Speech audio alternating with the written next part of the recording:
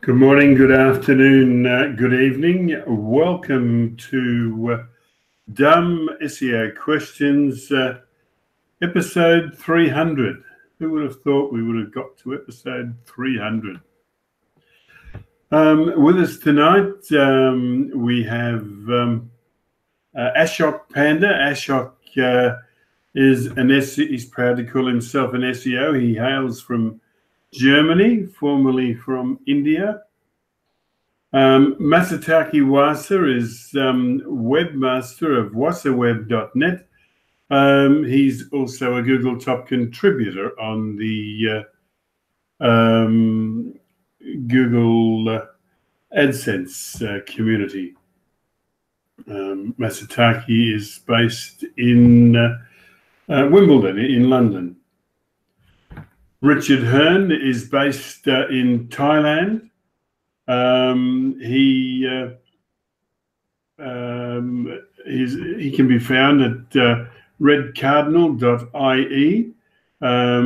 Richard deals in upper echelon sites. You like that, Richard?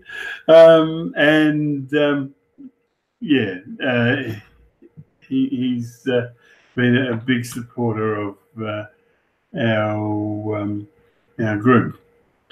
We don't see enough of him. All right. Next, David Rozam. David is an internet marketer. He's been an SEO copywriter for 12 odd years, a copywriter for 30 odd years. He's based on the southern tip of England. And Tim Capper, you can find David at writingforseo.org. Tim Capper is CEO of onlineownership.com. He's a local SEO specialist. He is a Google top contributor on the Google My Business community. All right, I just wanted to say what a privilege it is to be part of Dumb SEO Questions with you guys, and 300 episodes. Thank you very much for letting me be part of it. All right, we have about 10 questions tonight, and it shouldn't they don't look all that hard. All right, let's get cracking with them. The first question is, will linking to websites that don't have valid SSL certificates hurt ranking? I take my hat off to the Chrome team, to the way that they have gulled everybody into thinking that anyway, I should be listening to you guys. Let me see what you guys have to say. It's from Neil Cheeseman. He said, external links, outbound and relevant to the web page content, to websites that don't have valid SSL certificates. Does this have any impact on SEO? Should these be no follow, or are they fine and they should be left as is?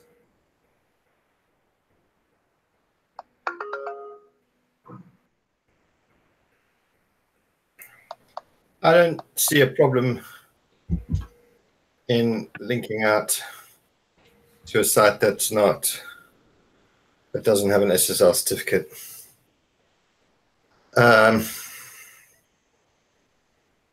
You know, if it's a good resource, an additional resource, yeah.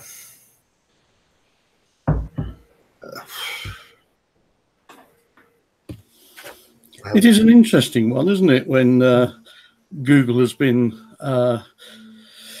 pushing us, I was going to say persuading us, should we say pushing us into getting SSL certificates everywhere, and associating it with trustworthiness. I don't think I would worry at the moment, but I can see why Neil has asked this.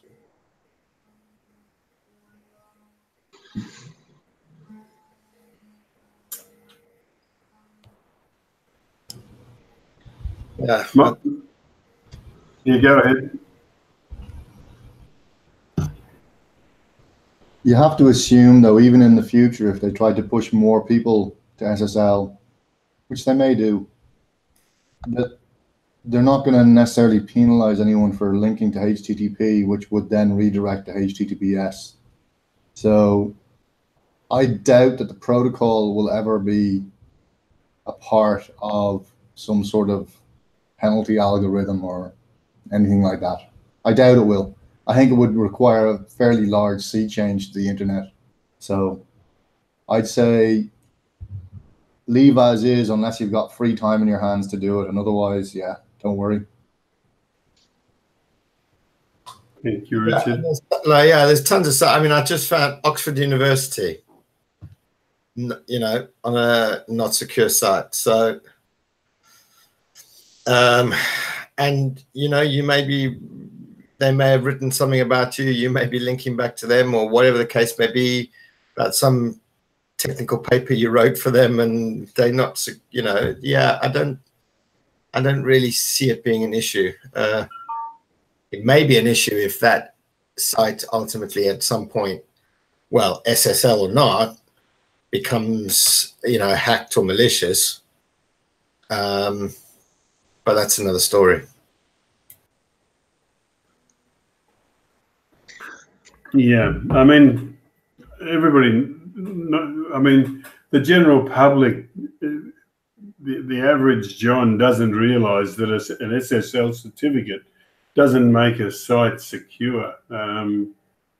This is just Google. Well, my thinking is that Google is promoting SSL certificates so that it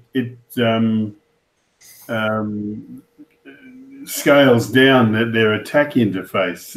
I mean, spammers can spin up sites, you know, 100 an hour, but if it requires an SSL certificate to be valid, it's going to slow them down. Yeah, I mean, I really hate this incorrect messaging that's come out, because you even see it with banks now. You know, you even see banks going, oh, you know, keeping you safe online. Don't go to a thing, you know, or don't, you know, don't purchase anything online that doesn't have the HTTPS. And I'm like, yeah, that is such wrong information, because fraudsters just as easily as anyone can have their site, you know, can get an SSL certificate, and your money just, you know, the only thing that's secure is the fraud is the fraud that's taking place is secure. It really winds me up, this I wouldn't say it's disinformation, but misinformation and correct understanding of it. It's really, really bad. Yeah. All right, let's, will we move on to the next with this one? I'm going to record that as a yes. Here we are. Jason Hyungchul Kang asked the question. It's titled Backlinks Coming from an Unrelated Website. Jason asks, should I disavow links coming from an unrelated website outside my niche/industry, even though they have a 50+ domain authority? I heard relevancy is very important. So do I remove them or just keep them? I would keep them. I don't think, unless there's something evil about this here site that's linking to you, the relevancy thing is part of this idea of building links, which is, as we said many times on this hangout, not a good idea. you attract links rather than build them, roughly. So don't worry, unless you've got a good reason to think that there's something very dodgy about that site, don't bother with disavowing them. Yeah, I agree with that. As long as the domain as a whole, you know, if you check it out, it looks okay, and they're not participating in anything unsavory, then yeah, you know, someone wrote about you from a different kind of niche. I know I've published stuff to do with obviously for small businesses, but helping them get grants. Now that's nothing to do with marketing or SEO, but I've put out a resource to help small businesses find funding. So that's more in a financial realm, and you know, entirely up to them if they want to disavow, you know, a link coming from me. But it just made sense. So they may have had a proper reason to write about you. But as long as, you know, their domain is okay, and you know, as a whole, then yeah, I think that's fine. Like David said, I don't see a reason to disavow it. I'm just going to add one. I'm just going to say that if you're not really sure what you're doing, I would never disavow or try and remove any links to your site. There's probably more chance you'll do damage than good. Relevancy is important, but it doesn't mean that there's some sort of irrelevancy filters or algorithms that are checking to see and saying, oh, this link is coming from a site that isn't as relevant to yours as we would like it. There are algorithms that look for unnatural linking, but that's a different thing altogether. Thank you, Richard. Thank you, David. Thank you, Tim. Okay, let's move on to the next. And unless anyone wants to add anything. Okay. Our next is from Saurabh Mathur. He asked the question, are private blog networks, PBNs, worth it still in 2018? It's from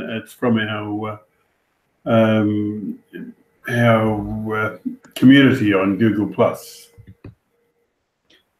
Only if you're the person or the company who set it up. Keep away from them unless you have some interest in the PBN, because they're not going to help you, and you'll end up spending money for no reason and no advantage. So the short answer is no. So on the flip side of this, on the flip side of this, you know, a lot of publishing houses out there, Vogue magazine, you know, Vogue, all those fashion magazines, which are obviously online now. Those are essentially, they're all owned by the same company. They are all online, obviously, but those are essentially PBNs, right? High class ones, but they're PBNs. All these lifestyle magazines, House and Home, Country Living, all of those interior country style, you know, all those interior style, selling home, location, all of those owned by the same company, different brands, but they're all interlinked. They're PBNs. It's what you are doing with them and how you are using them when it falls into the realm of private blog networks, using them for, you know what I mean? So there's like different ways of looking at this. If you are saying, are private blog networks still worth it in 2018? Because I want to set up a magazine publishing conglomerate globally that's going to produce the best editorial content in its niche market. that's going to take on Rupert Murdoch's Sky News, well then, yeah, go for it. If you're thinking, yeah, hey, our PBN's where I'm going to like set up a couple of little domains, interlink it to, well then, you know, you're pissing into the wind, quite frankly. But, you know, it depends on how you're looking at it, and it depends what you want to do with it, and how you're going to, you know, move it forward in terms of, you know, monetizing that kind of system or network. Yeah, but people have been doing this. I mean, what was the name of that company? Halo, the company that was going to change the world with the content production, and that they gave us all those crappy websites. Where are they now?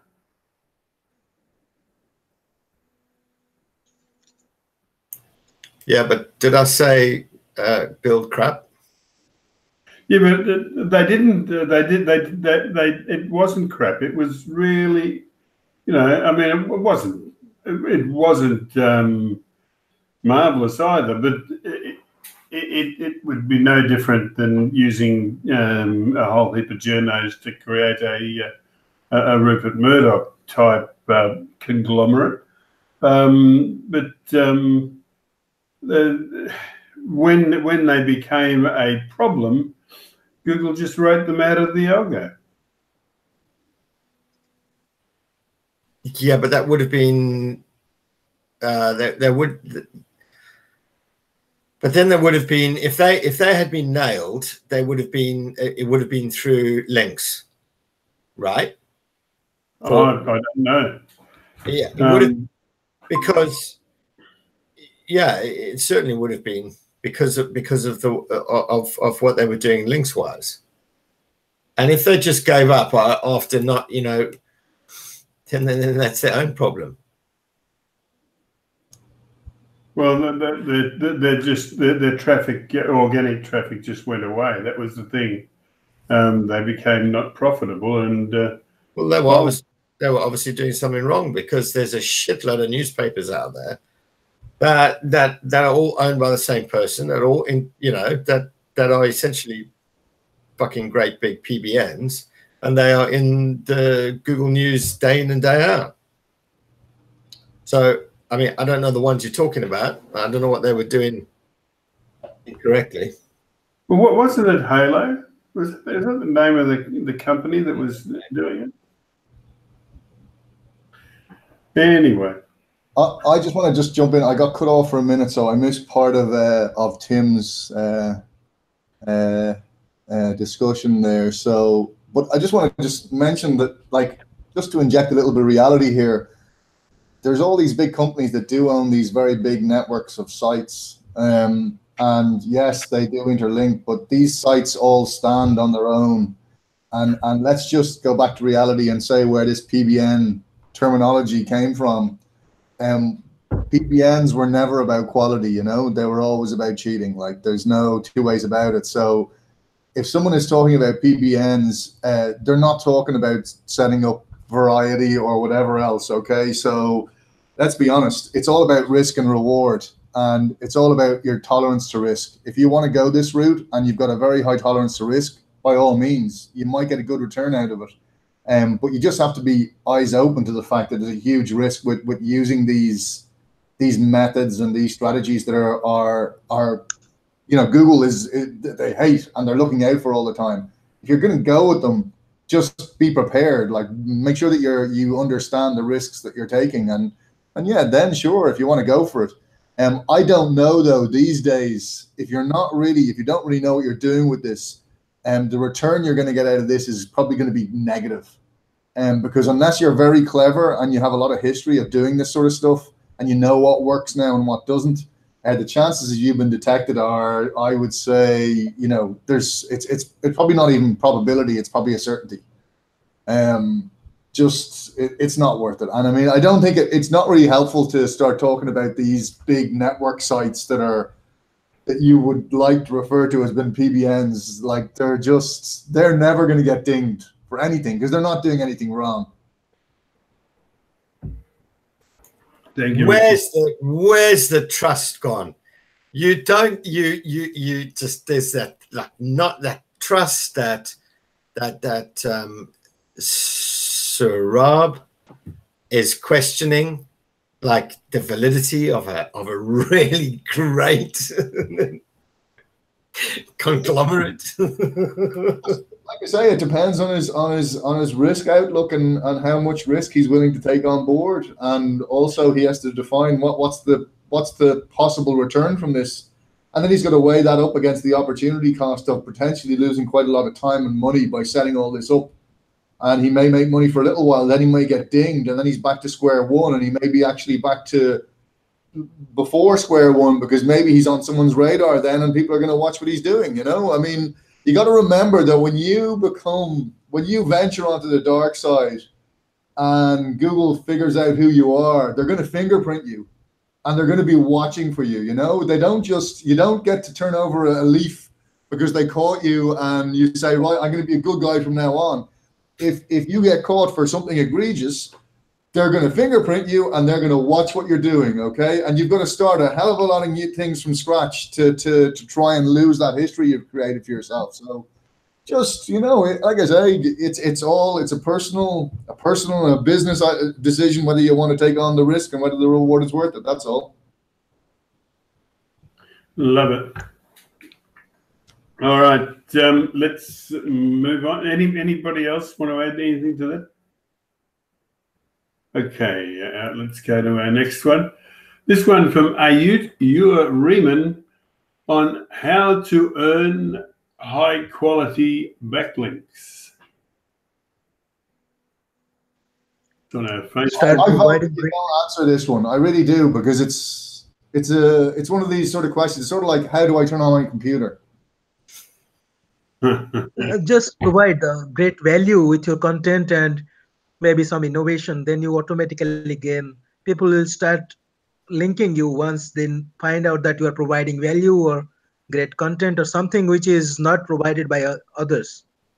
Either they try to steal your content or idea, or they start linking you. These are the two things.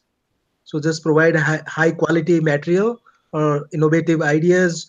Keep doing that continuously, you will automatically earn high quality backlinks. Yeah, I mean, it's in your question. How do I earn them? Essentially, he said, how do I create them? Yeah. How do I earn them? Create, yeah.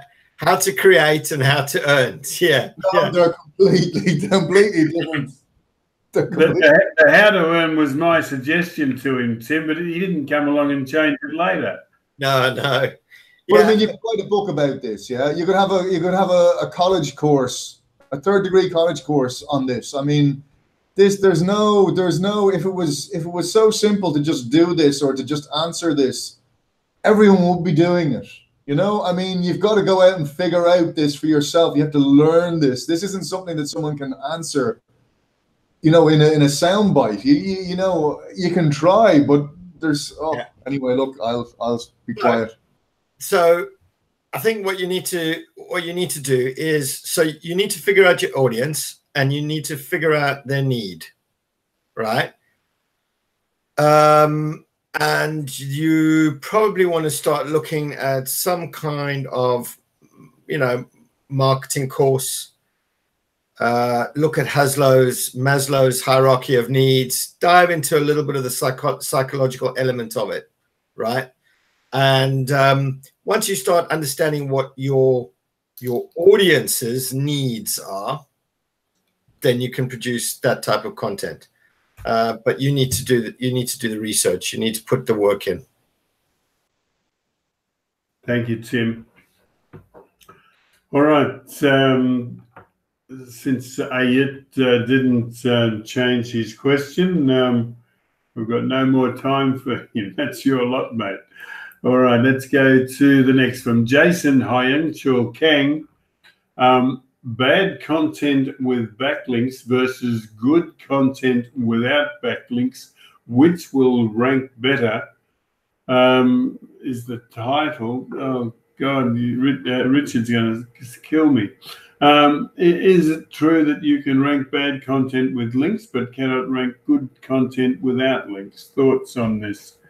I'm not trying to make you angry, guys. I'm just playing them as they were picked up from the dumb SEO Questions Facebook group and the SEO Questions group on Google+. Please go ahead. It's not so bad, but isn't it sad that like people have to that they have to ponder this type of thing? I mean, it is a bit sad that, you know, over all these years that we've been involved in SEO, that sort of Google let it get to the point where people had to ask these types of questions, or more importantly, that they have to worry about these sort of things. I mean, hindsight is a great thing, and it's easy to go back and highlight the faults or the errors that were made. But it is sad that people have to worry about this sort of thing, you know. And I mean, I know Google, if someone was from Google was here, they would just say, no, just focus on your content, create great content. And really, they're probably right, but you do have to some extent, you've got to market that content so that people see it. I mean, there's a chicken and egg scenario whereby if you're starting off afresh and you just keep on putting up great content, if nobody sees it, nobody will link to it. And that's one of the fallacies of Google's link-based algorithms, is that they, no matter what they say, everything requires links. I mean, it's just the nature of the beast. But yeah, I mean, bad content with backlinks versus good content without backlinks. I mean, I don't understand where they're even coming up with this theory that they would have bad content with backlinks. I mean, are they investing in this content, or, I mean, are they buying? Did someone offer to sell them bad content with backlinks versus good content without? I have no idea where they're getting these ideas, which will rank better. I'd say good content. What they mean by bad content is maybe thin content or not adequate content per page. So maybe they just mean that very, very thin content. That's what he means by bad content. It doesn't totally irrelevant content, or which is completely irrelevant, or maybe related to adult content. Those kind of content maybe he's talking about. That might be the case, but I mean, good and bad are just subjective terms. They're the most subjective terms you can come up with. So it's very difficult to know what he's referring to here. I mean, it's you know, what's good and what's bad. I mean, it's very difficult to know. There are two basic truisms at work here, I think. One is you can't put lipstick on a pig, and the other is you can't polish a turd. You can. I think they both apply. You know, start off with something good. Don't start off with something bad. It's a very, you know. Yeah, I mean, the other thing, you think about how search has evolved.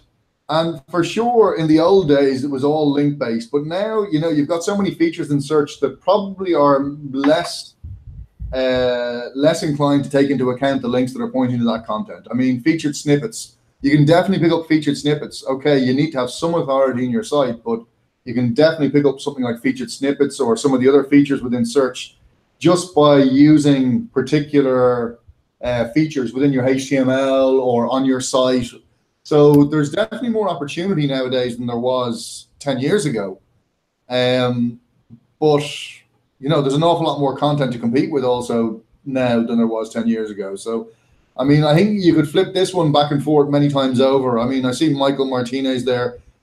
I mean, I think he's given this sort of answer, which is, it's a little bit, you know, I think, you know, he needs to nuance his answer a little bit better there. I mean, the idea that you can rank any content without links, I think, I know plenty of companies, very large corporations that work in very, very valuable niches that would love to take him on and allow him to rank their content without links.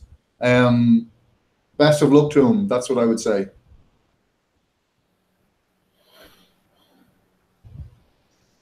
Yeah. I see we've been joined by Micah Fisher-Kirchner. He's head of SEO at Turn River Capital in the United States. He's based in Silicon Valley on the west coast of the USA. All right, let's move on from that. All right, from Michael John, can anyone tell me about doorway pages? I'm sure people decided to wind us up tonight.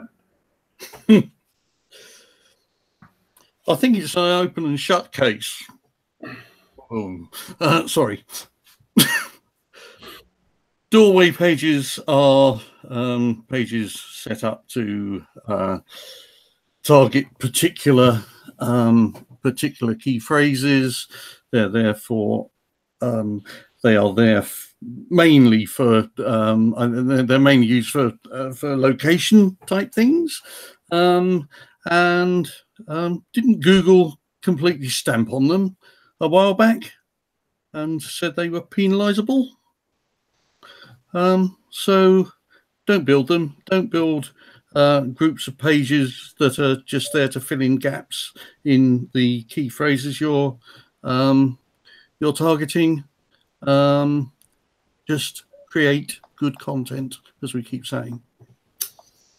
I suggest the question you get that is like this, that has a help page in Google Webmaster, Webmaster help, that you just put the link up and bingo.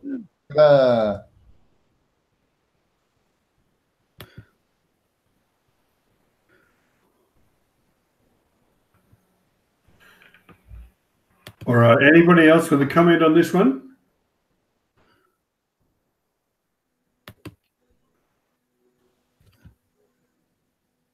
Am I the only one with sound, or is everybody else hearing me?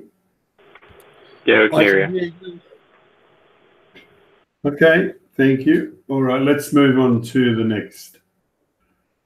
This one from Anthony Siocchi. Does my site need to be W3C validated to rank? Anthony said, hey, I have issues with HTML that is not that W3C validated. Can I get some help? He gives a link which can be seen on the Dumb SEO Questions group on Facebook. And he said, here's the link for all the errors. How bad is this? And can this hurt ranking? Thanks in advance. No.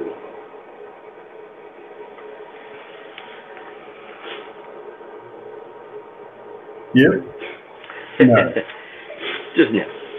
I mean, there's obviously things of like bad code can like make it hard for the engine to understand your site, but the nitty-gritty of check marking through all of the various W3C validations doesn't matter. Thank you, Micah. Yeah, there's a great example actually, which I was going to do a little thing on this, is Google My Business websites. So they're on a subdomain.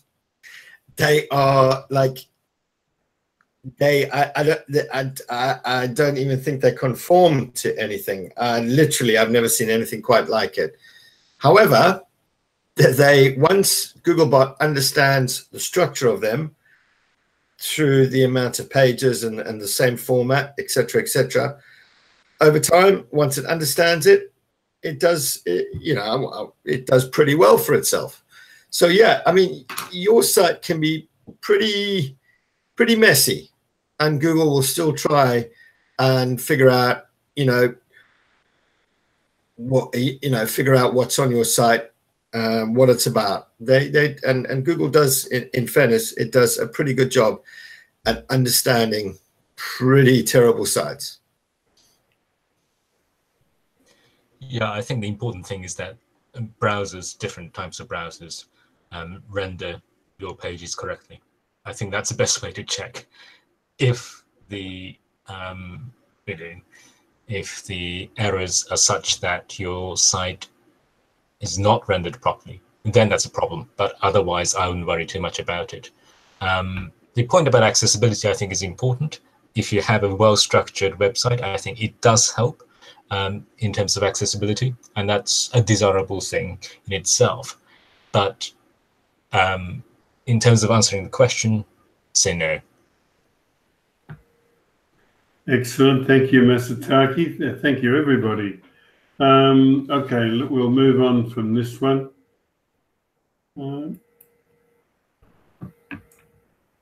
This one from Abindra Raj Dangal. It's titled, "Is it good to make every external link no follow?"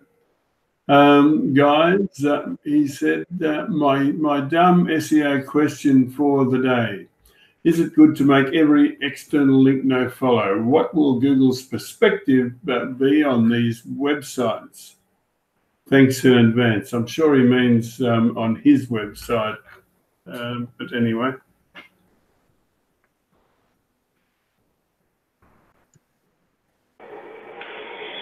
Well,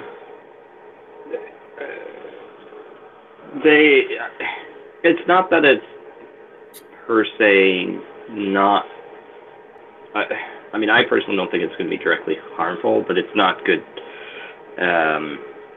implication if you don't trust who you're linking out to across the board. There's not really a need, in my opinion, for something like that. If you don't trust the site, you just don't have to link to it. And so it's better to actually link to sites that you're referencing, provided, of course, that you're not doing it for a sponsored link or any of those types of things. It's definitely not a good thing. I'm just saying that it's not necessarily a detriment. So my view is to just, it's not worth spending the time to add all that extra no follows to all these external links when you can help reference and as well, kind of in theory, make the web a bit of a better place by providing some of the value of your site to sites you actually find to be worthwhile. Thank you, Micah. Anybody else? Yeah, I mean, why would you do it? I think that would be the first question. And if you blanketly no following all external links, then what's the point? Essentially, you're demonstrating that you don't know the difference between the editorial links out from your sites and paid. Yeah. All right, so let's move on from this one. Oh, it's that time again. We've done it again, guys. We have answered all of the questions asked on the SEO Questions community on Google+, and the Dumb SEO Questions Facebook group. We'll be back at the same time next week to do this all again. And until then,